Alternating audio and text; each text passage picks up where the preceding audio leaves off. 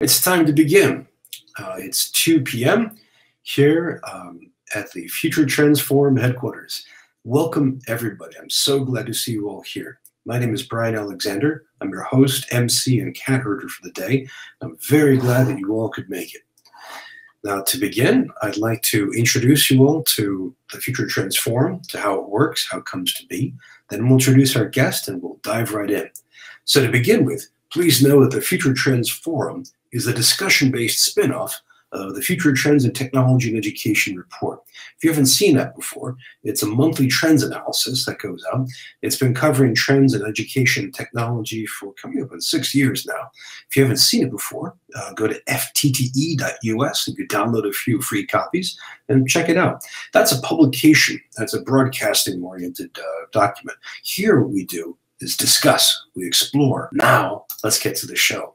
Let me introduce you to Liz Willen. Liz is the editor-in-chief of the Hechinger Report.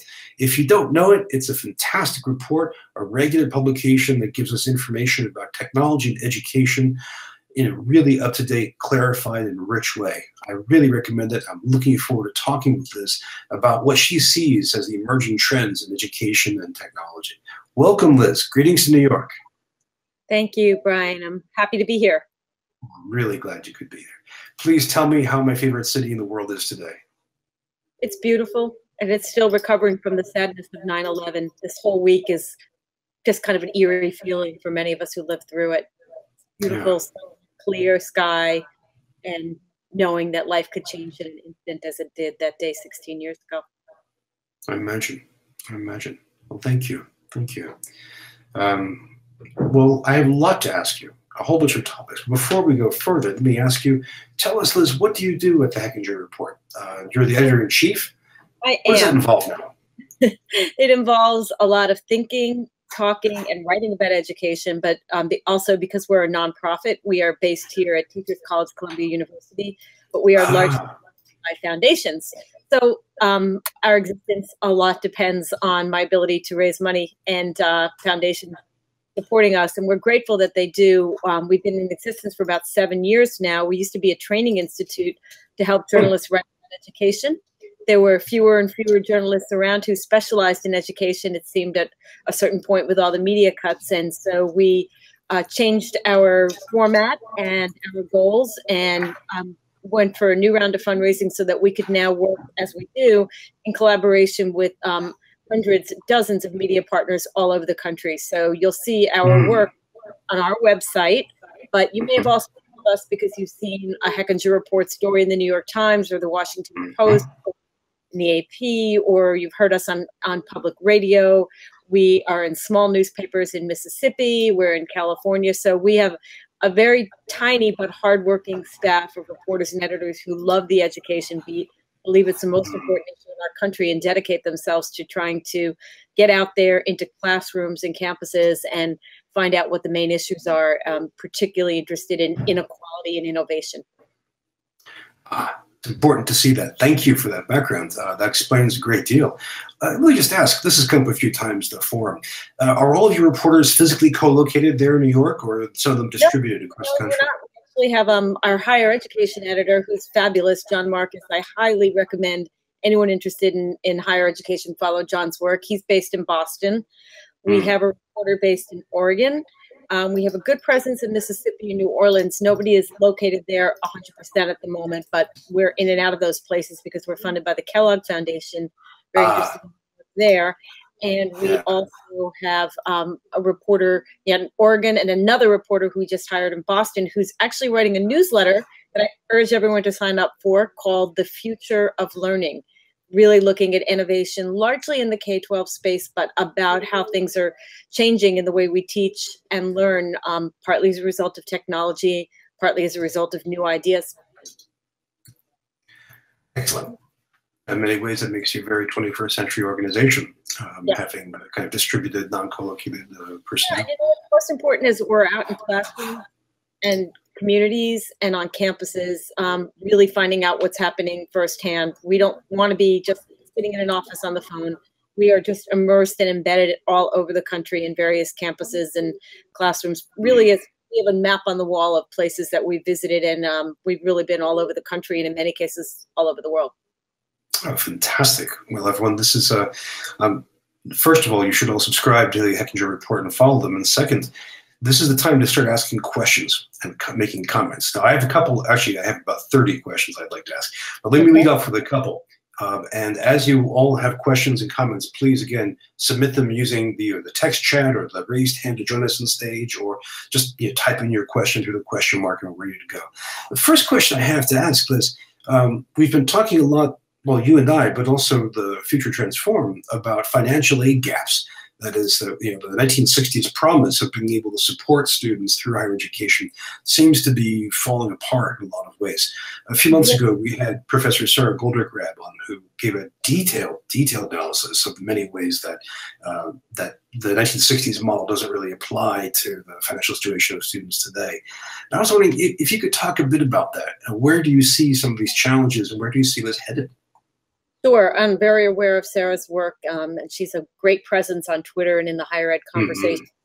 Well, unfortunately, what we've been finding in our reporting, and it's a really sad but true fact, and that is the rich-poor gap growing wider on American campuses.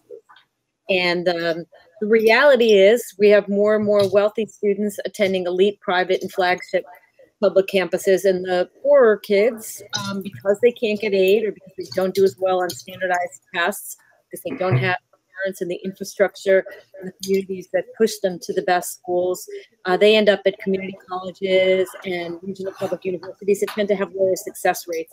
So it really holds them back. We see a tremendous inequality, and I witnessed it firsthand last year by following a class of seniors from a charter school in Boston, from the beginning of the school year right to the end, to see where they ended up. I went right through the entire college process with 6 of them, and while a couple of them had great success, in many ways the results were somewhat depressing and devastating, because it turned out that they were, in many cases, unable to afford their top choices of school.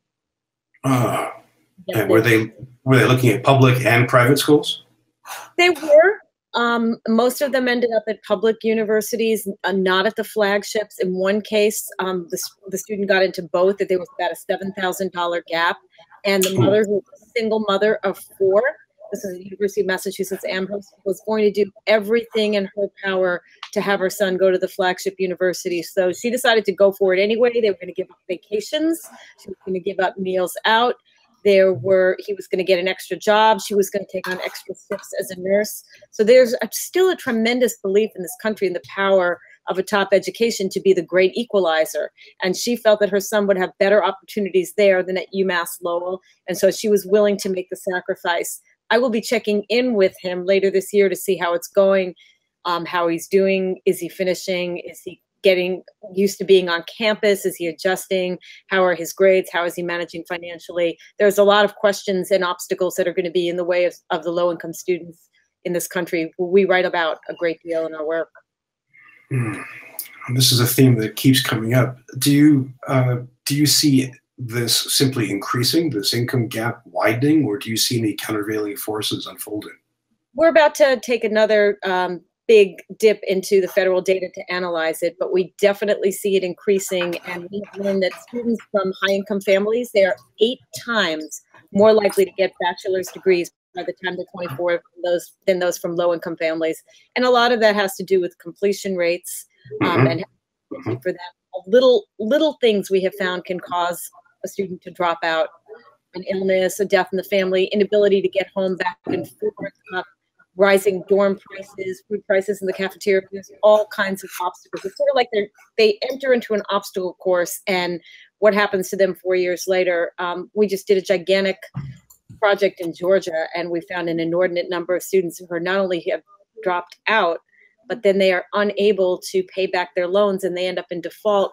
And they're working several jobs in the hopes of getting back to college, but they can't get back until they pay their loans, and they can't pay their loans. So, these are among the many crises we see by really being in places where we're with families and kids and on campuses and feeling and seeing the struggles firsthand, and it's painful. It's becoming self-reinforcing too. I mean, I was trying to pull this up right now. the successor to Arnie Duncan at the Obama administration's Department of Education, John King, referred to higher education as an emerging caste system, which I found really astonishing and accurate. I was just really impressed that a federal official would say that in public. And it was also a powerful word because it suggests a hardening, where we get, as you said, the students who are 8 times more likely to graduate are the ones who are more likely to marry each other, get high-paying jobs, and then to have their children follow the same route, whereas the students that you were following are likely to follow completely different social paths, so the society begins to cleave apart. Absolutely. Most of them were first in their family. Almost all of that I followed were first in their family to go to college, and it's a big deal. You could see their families rejoicing that their kids were getting in. But we also back to thinking about what the process, one of the reasons I wanted to follow them all year was just to see what happens if you're a low-income student, if your first language isn't English, if your parents are working or you have a single mom, which almost many of them did, who don't have the ability to understand how complicated our college admissions process is. And there's been so many talk over the years about simplifying the FAFSA, this financial aid forms, and the exams and all of the requirements to get in. But I will tell you that these kids were absolutely drowning in paperwork and unable to keep up. And they were at the kind of high school, it was a charter school that had a lot of extra help. And they had 2 guidance counselors, which is a complete luxury at most large public high schools around the country. The ratio can be as low as 1,000 to 1 or 800 to 1. So they had a lot. They had support. They had many nonprofit groups that were coming in and helping the families with the FAFSA forms, and also who could help them translate the language. Despite all this, it was one obstacle after another just getting through to get the applications out there. I'm reminded of, no, it's quite all right. I'm thinking of many different responses, but one just to mention quickly, and then I want to, is Tressie Cottom, in her book on for-profit education, mentions that one of the strengths for-profits had was their ability to have a simple, easy intake process. And they made that a point, that it was really easy to apply. And that's definitely got to be an advantage. Friends, before I go further, because I have another question that's a follow-up, let me just remind you that please ask a question, make a comment using any of those channels that I mentioned before. The related question or follow-up question is about student debt. I mean, in our lifetimes, Lizzie and I, we've seen the student debt balloon from a rounding error to being more than $1 trillion. And that's how we finance higher education in many ways. Where do you see that going? Do you see any change in that, or are we simply going to keep financializing the cost of higher education? Well, there's a couple of things. There's some initiatives now around free college and free community college that some states are trying, which could potentially be helpful. But I think we're entering a sort of a mysterious space now because we have a new Secretary of Education, Betsy DeVos, who has not made a clear attempt to explain to us what her agenda is around this. There's a lot of fear that she is going to let some of the for-profit institutions who have been among the worst offenders for helping students rack up debts and not be able to get jobs to be able to pay them back off the hook by rolling back some of the regulations of the Obama era. So that is a very big problem. On the plus side and the positive side are some of these movements towards free colleges, which, however, often don't help a bunch of students in the middle brackets or in the lower middle classes. So there's initiatives, but I think we're in a really difficult spot. And again, I started off by saying education is supposed to be the great leveler, and with the kind of debt students are facing, you don't have those opportunities. There's some work colleges now, like Warren Wilson in North Carolina. They're doing some really interesting things. We just sent a reporter down there and saw that these are programs where students get credit for working and have a reduced tuition load as a result. And that's very helpful. But I also think that we have to remember, and it's so often forgotten in this debate over higher education, is that the typical college student is nowhere near the student going to the elite 4-year schools that get so much press and attention. I mean, the majority go to community colleges. They're older. They may be veterans. So we've also been writing about and looking at and thinking a lot about are some of the different pathways to getting credentials, to getting a degree, which may not look like a typical four-year college degree, but nonetheless may help this population get into the workforce. Like competency-based education? Yeah. I'm sorry, what, basic education? Sorry, I just had an audio glitch. I'm talking about different ways of education, like trades and reviving vocational ed. For example, like California is spending $6 million on a campaign to revive the reputation of vocational ed and improve the way it's delivered, because there've been so much effort about pushing college for all. That was a big Obama initiative. And there's now a lot of fields that face worker shortages as a result. So what I'm saying is there are lots of other ways to get an education besides going to a traditional four-year school that will lead to enormous amounts of debt and the problem that we were originally talking about. Yeah, a lot of trades. I was asking, sorry, I had a weird audio glitch on my end. I was asking if you saw competency-based education systems as part of that, where adults could get some credit. Absolutely. That's one of the trends that we see, and we're writing about a great deal. And I've seen it by talking to a lot of veterans who are coming back to campuses and trying to get their credentials, and then trying to get the competencies that they learned in the military count towards their college degree. So yes, there's a growing movement around credentials, around gaining new skills. There's also something called stackable credentials. It's not a term you would use in conversation, but it really is about, there's lots of pushes and ways to get more Americans to a college degree. As I said, it was a huge initiative under the Obama administration to have more degrees and certificates and higher education, and we are not seeing that same priority being set by the current administration. So there's a lot of curiosity about what will happen. Oh, that's interesting. I think we have a person who wants to come up on the stage and join us, I think, in a minute. I'm going to give her a shot. But that's interesting, because we had the 1990s, we had the push from the first Bush administration, the Clinton administration, and then following that, the second Bush administration and Obama, to increase more and more college enrollment. And in 2012, I published a piece on what I call peak higher ed. It's almost a satirical idea that maybe we've reached a kind of peak of enrollment and now we're sliding down. And it seems to be the case, where the total number of students enrolled has actually been dipping down. Well, that's absolutely true. There is an enrollment decline, and it's been dropping. The National Student Clearinghouse has it dropping for the last 5 years. And that means that there's 81,000 fewer high school graduates nationwide. So while you're seeing that trend play out, and four-year colleges are plenty worried, particularly in the Midwest, the other that I'm talking about is where a lot of attention needs to be paid now. We're talking older students, veterans, community college students, people who have not been able to go to school for a few years, went to the workforce, and now want to get on a higher education track. So I think that's where a lot of the energy and attention is going to be. And I think that's where we're going to be focusing a lot of our reporting on in the months to come. Good. Now we need to see that, because that's what you're describing is the majority, if not the super majority, of higher education experience in the U.S. Right. But you'll see what's represented in a lot of the coverage is a great deal of it on just how hard it is to get into Harvard and the elite four-year-old schools every year. And it's just such a small percentage of the population and the need in this country.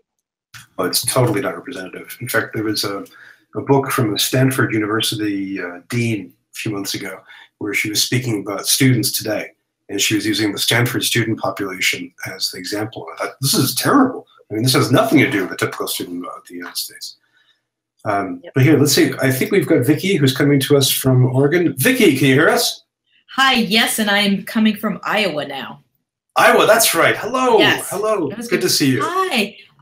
Just if there's any data in coming from Oregon that was a free community college arena, what states are doing that free well? I hear free, and the first thing I think is it's free-ish, right? It's maybe free tuition, but not fees, maybe not textbooks. But where's some of that coming out that there's been some success with that? And I'm in community college now, so I'm really interested to hear if there's any success stories yet.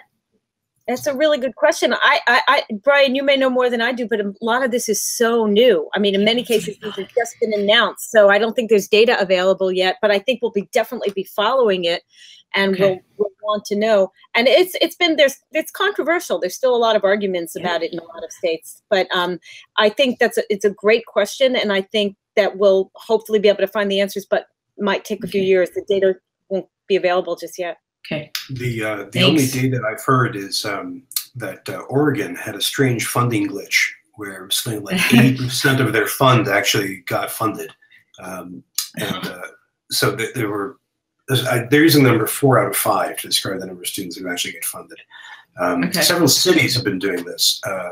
Boston just announced a program, and Rhode Island, which is not a very big state, but they have a program as well. Thank you for asking that, Vicky. This is something that we really have to keep an eye out for.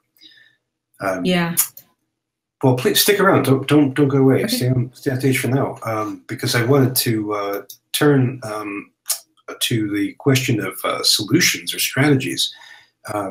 Liz, John Marcus published a great piece that I've been showing people for months now about the different ways that universities and colleges have been trying to stop the enrollment decline. And you talked about Ohio Wesleyan, and you talked with my good friend Cappy Hill, and you found a lot of different answers and suggestions. I'm just wondering if you just quickly throw out, what are some of the solutions that institutions have been doing that to you seem at least workable?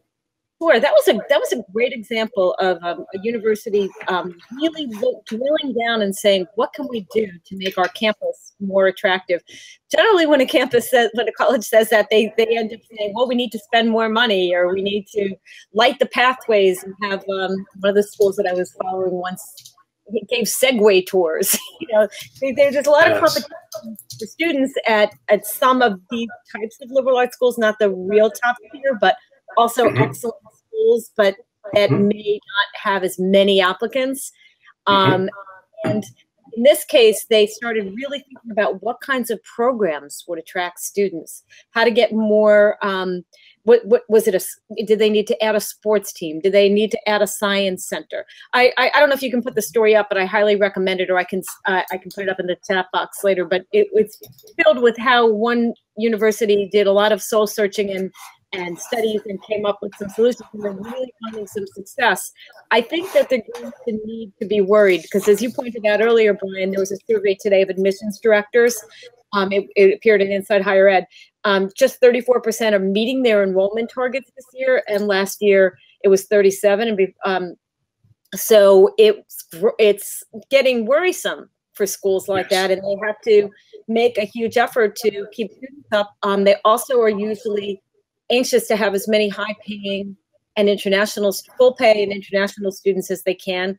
Great competition for those students as well. And there's concern that with this change in demographic, that these schools won't be able to be as attractive and get the students they need to stay open. As you also have seen in some of your stories, some schools have closed or are merging or working together. I'm afraid you're going to see a lot more of this and going to need to see more solutions. And we work with something called the Solutions Journalism Network. So if any folks out there have ideas or can tell us about things that are working in this area, we'll come visit. We'd love to know.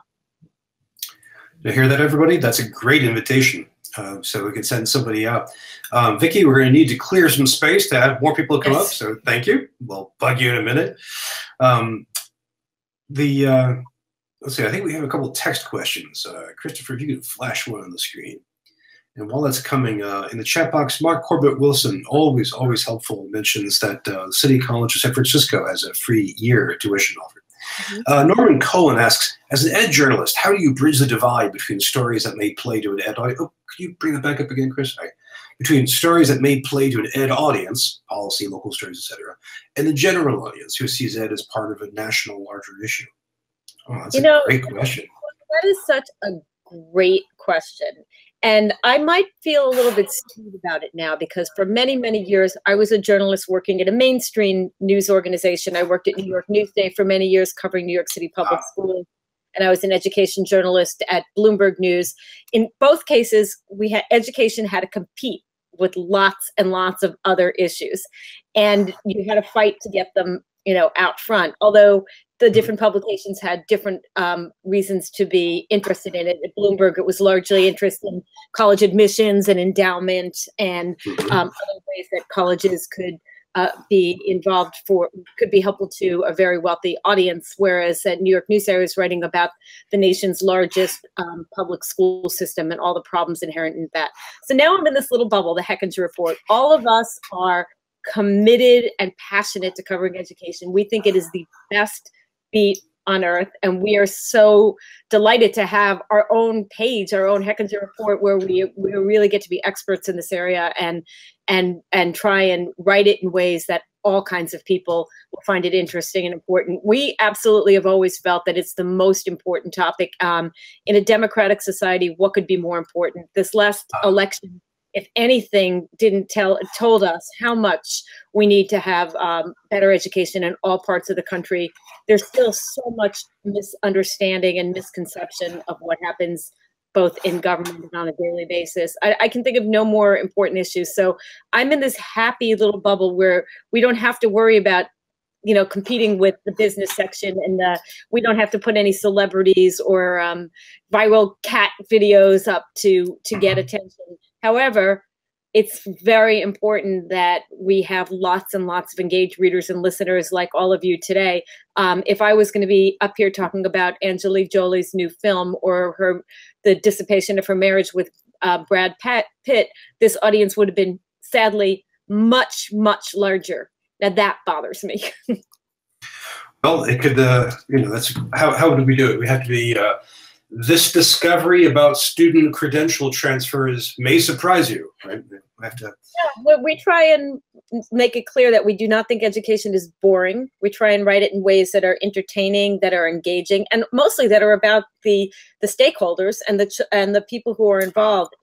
If any way we can grow our audience and have more interest in it is a fantastic thing. I mean, there's some great interest in our site, but the bulk of our readers come from reading our stories in other publications where they didn't just go there because they wanted to read a Hechinger education story.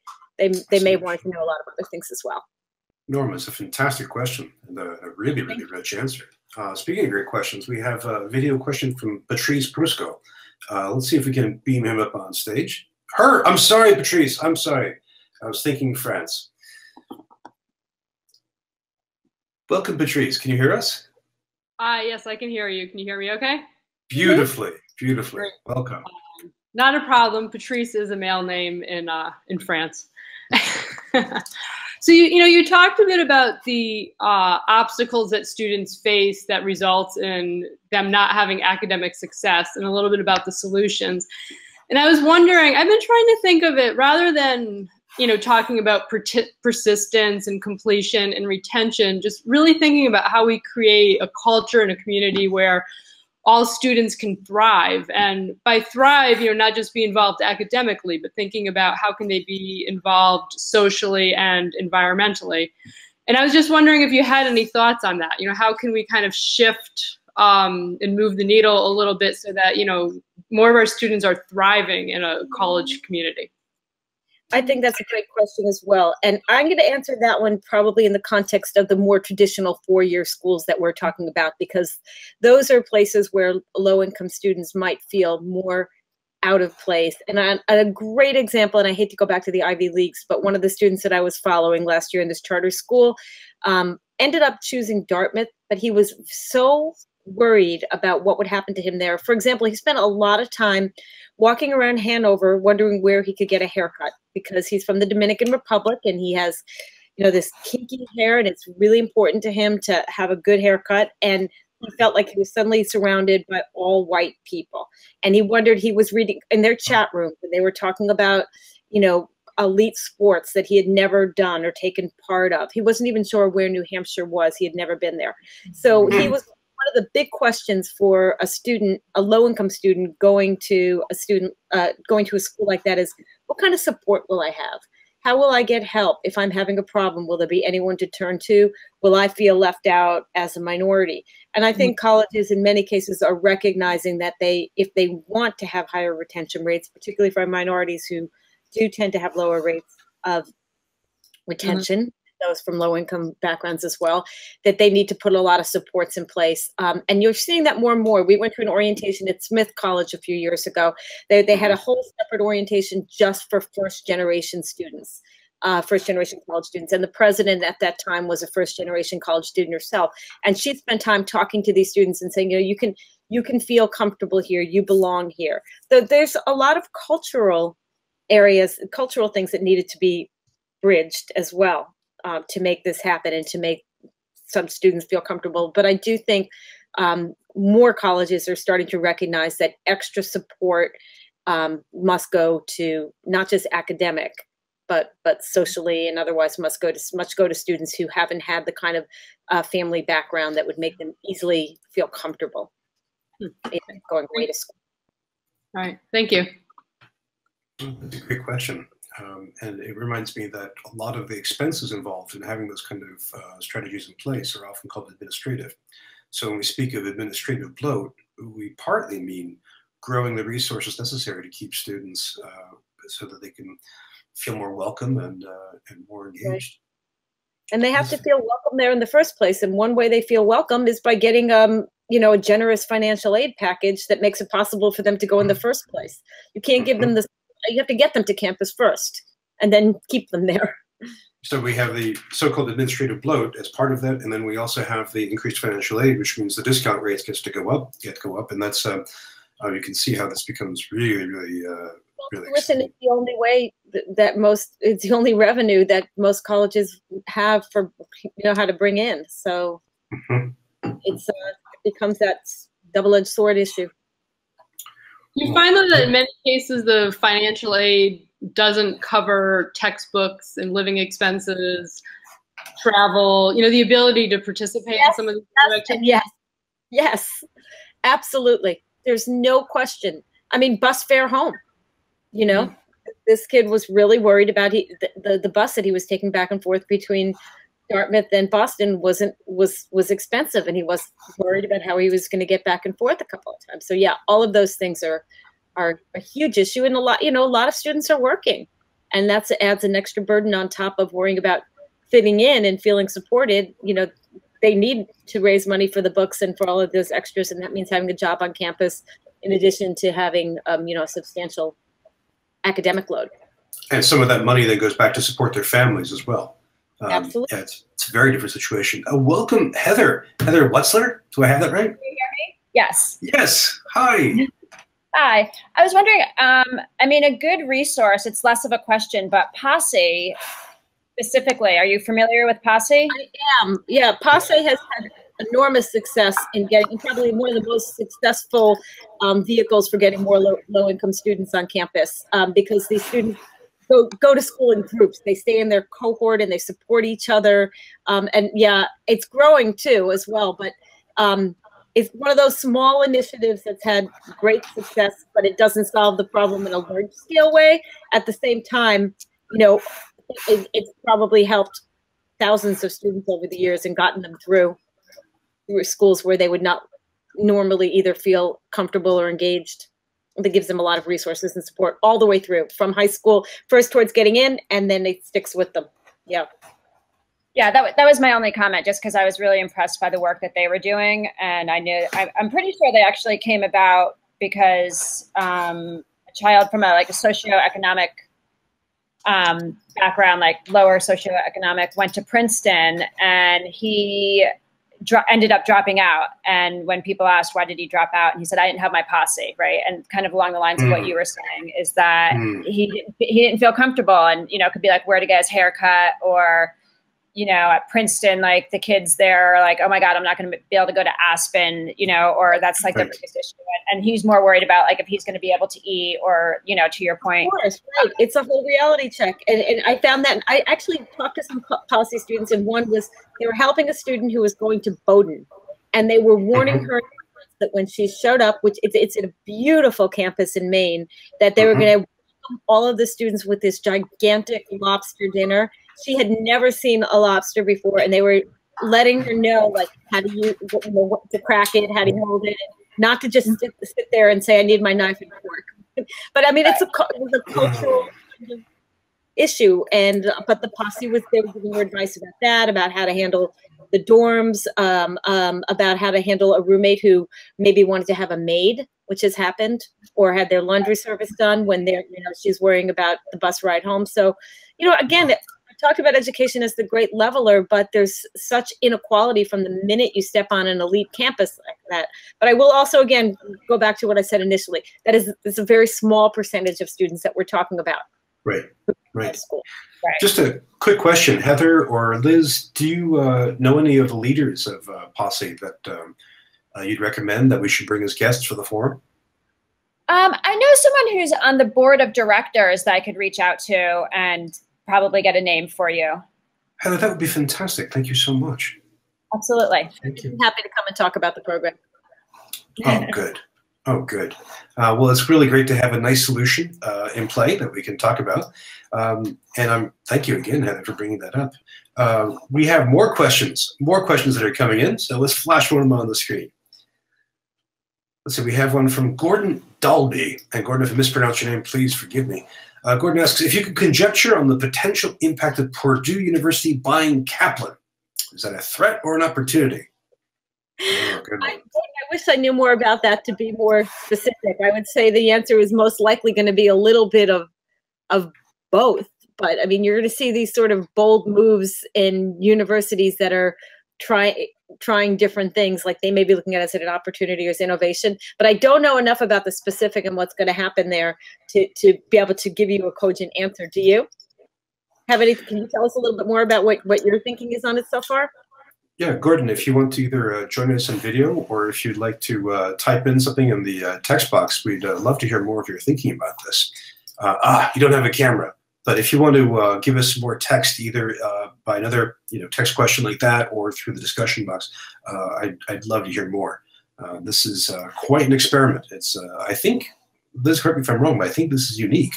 I haven't heard anybody else doing this. Yeah, I mean, it's in the 6th year right now. So again, we really don't know what is going to happen to it, where it's going to be eventually. But, it's about reaching, a lot of it is about reaching those same non-traditional students that I was talking to you a little bit about earlier. Exactly. And we're going to stop saying non-traditional at some point and just say students. Bulk of students in this country, not the Bowdens and the Dartmouths of this world. Well, speaking of students, we have a wonderful question from the wonderful Roxanne Riskin, who asks, can you reflect upon the recent Jill Barchet's article on community college students taking more credits than needed? Is this a new discovery? And what do you see as remediation?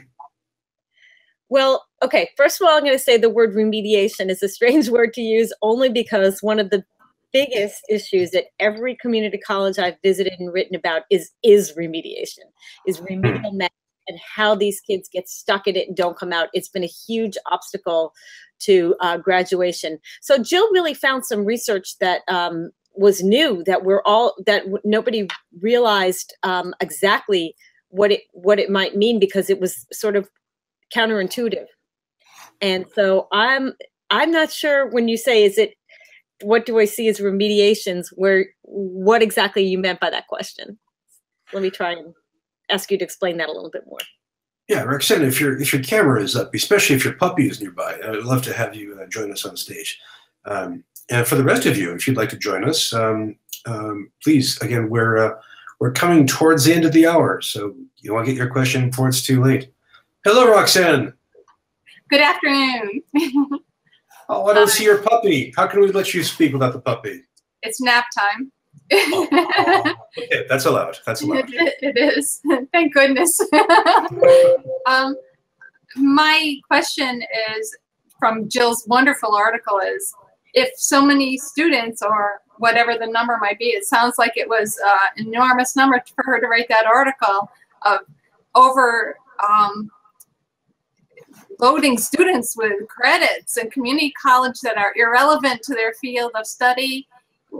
What do you see as being helpful to stop this? I mean, we had somebody who runs the Community College Research Center nearby here called it an epidemic.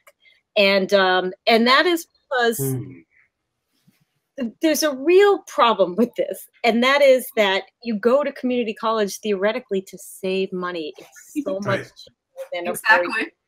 Right. And so to have to take more courses than you need, and there's going to be a paper coming out of it next month. So a lot of the details we don't know yet, but that's just going to end up costing so much money. If they take an extra 12 to 15 credits, that's thousands of dollars in extra tuition. So I think you will see, I think it's new because it's just being released. It's done by the Community College Research Center, which is nearby here at Teachers College. And I think once that paper comes out and the results are widely disseminated and discussed, you might see some real discussion and potential action. When I left community college, my students, I was an adjunct English professor many years ago. And also I was the coordinator of learning disability services in Connecticut anyway. My students only were focused on taking the courses they needed to. And I was their academic advisor, and not many would ask to particularly take extra courses. They were focused on their concentration on their area that their area of study. That's right. And one solution we have been seeing towards this, and a lot of foundations are supporting it, is something called guided pathways. And that's where students actually do have a plan. They're going to take this course in this sequence, and you're going to be guided towards what you need to get to graduation. Yes. And it's an idea that makes an enormous amount of sense when you see something like this with students loading up on courses that they may not need and maybe can't afford. It's really problematic.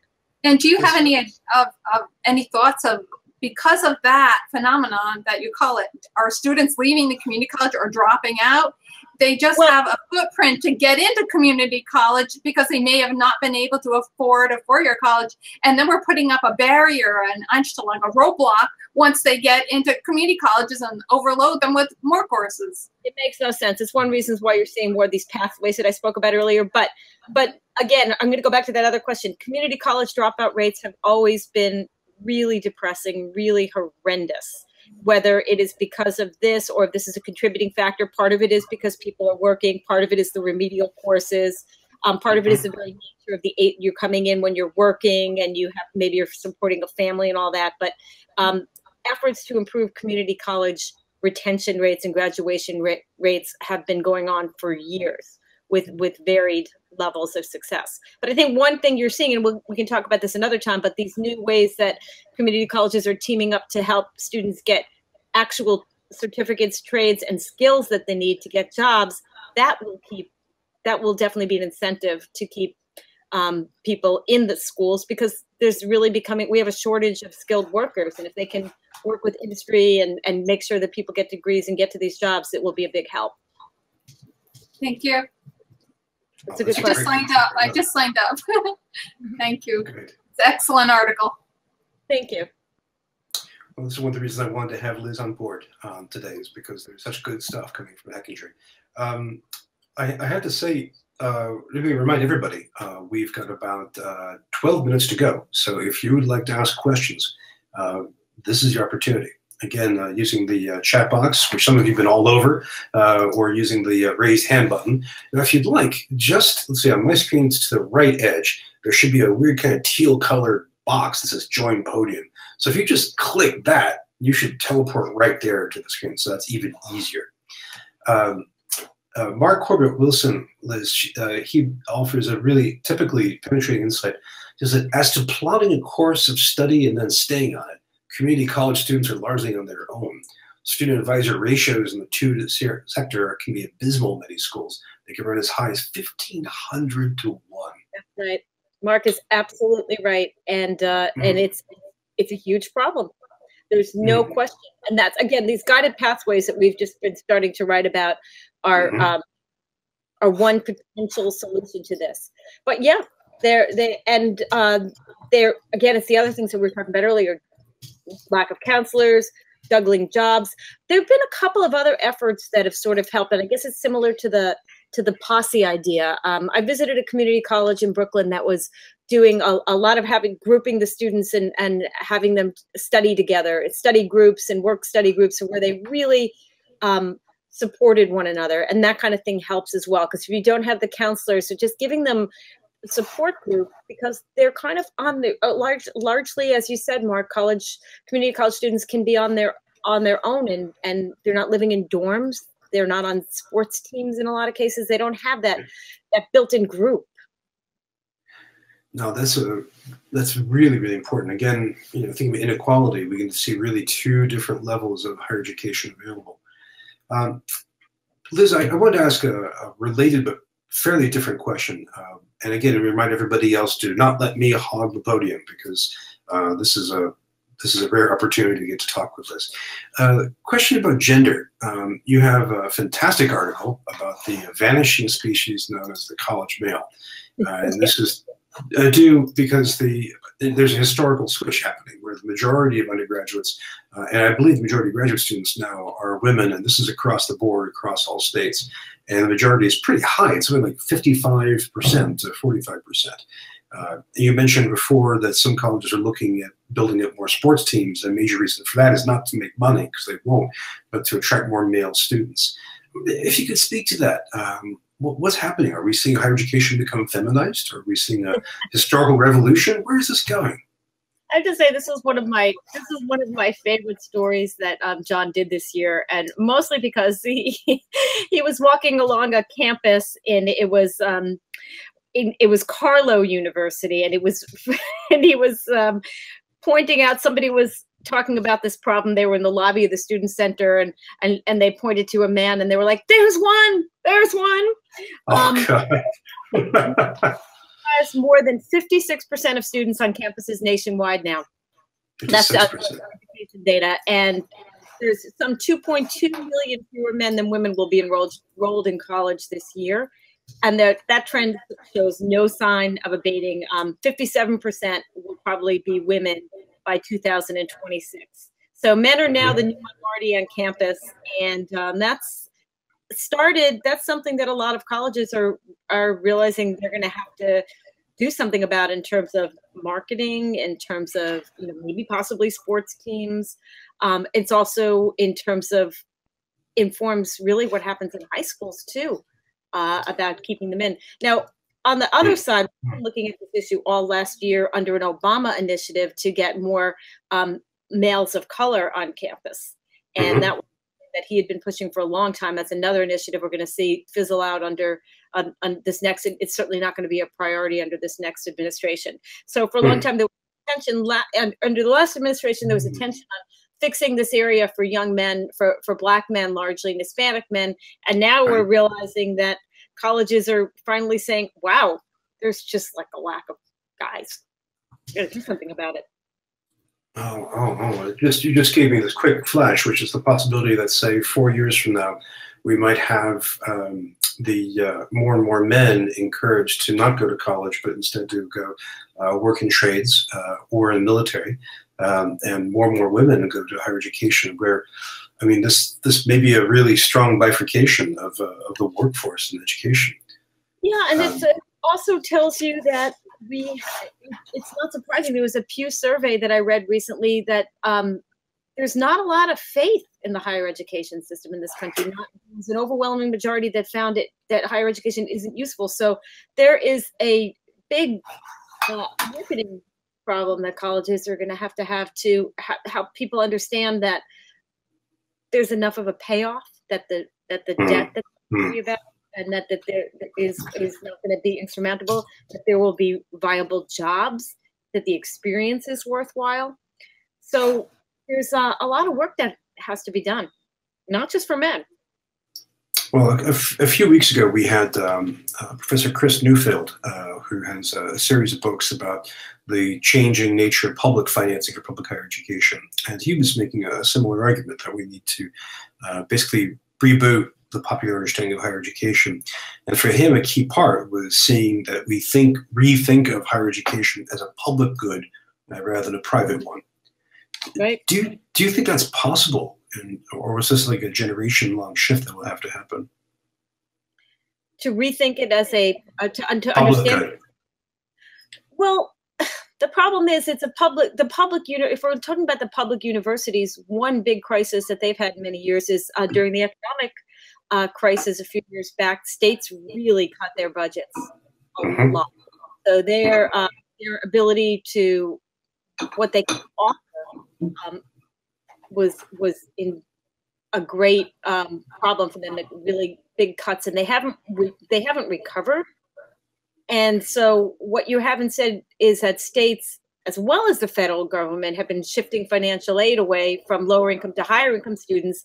So now we have this where, you know, spending the most on those who need the most help, least on those who arguably need the least.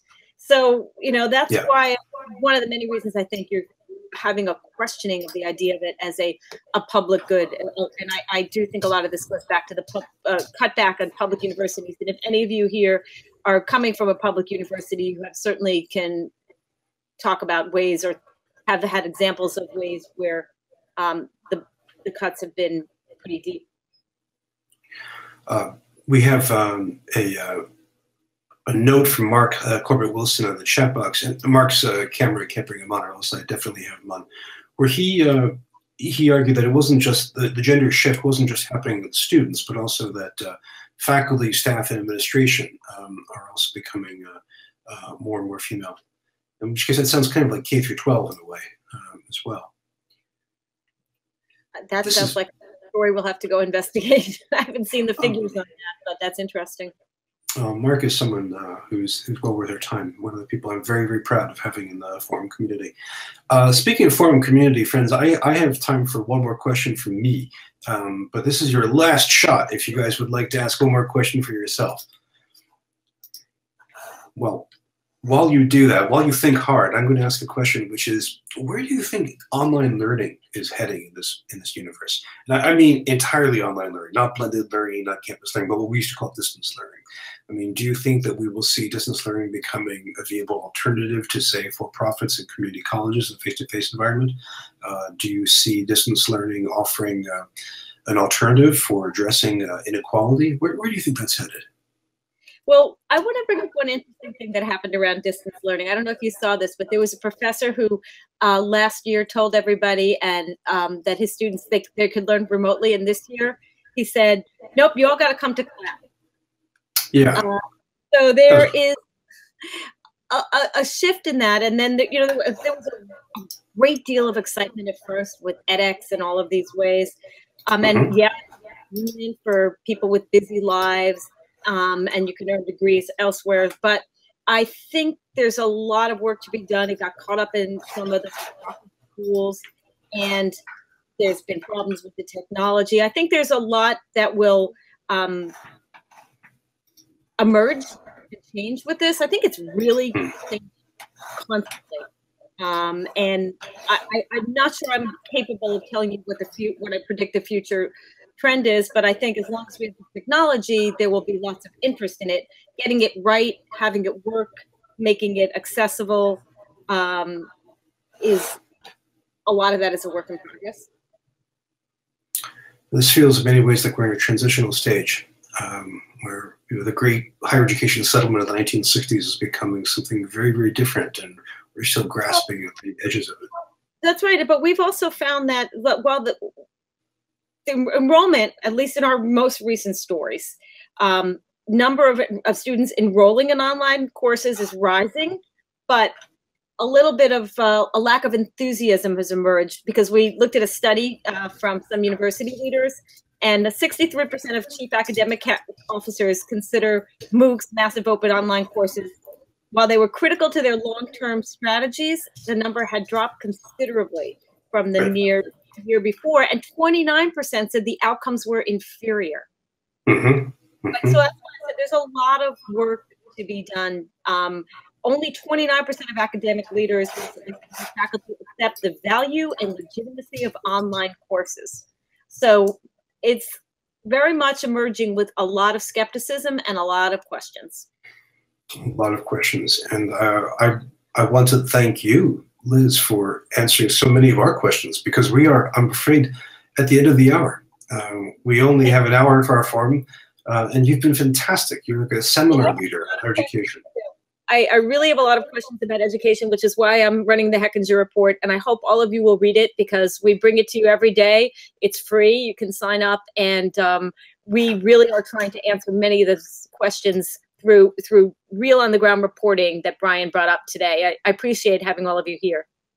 And they really do. If you haven't seen this, on the right edge of the screen, you'll see two orange-colored shapes. One with a big H, which is for the homepage of the Hechinger Report, and below that is a sign up for their newsletter. So I encourage you all to click on both of those.